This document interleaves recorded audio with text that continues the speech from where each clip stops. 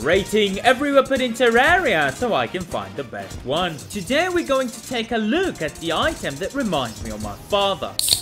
The Ale Torsa. I feel like the Ale Torsa is a sleeper.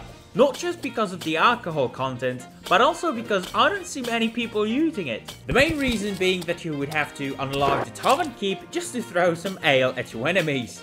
Personally, that sounds kind of awesome. Let's get into the stats. The Ale Tosser is just a failed Molotov cocktail, and I'm being very polite right now. The damage of the early game is somewhat acceptable, but what is not is that the thrown ale doesn't do AoE damage. It doesn't even debuff the armor stats on the enemies hit by the thing. Come on. Ale Tosser seems more like a fun-to-play project weapon. There are many better early game weapons to choose, and before you comment that this weapon is specifically for the throwing class, brother, Molotovs are much better. I can't give anything higher than an F tier.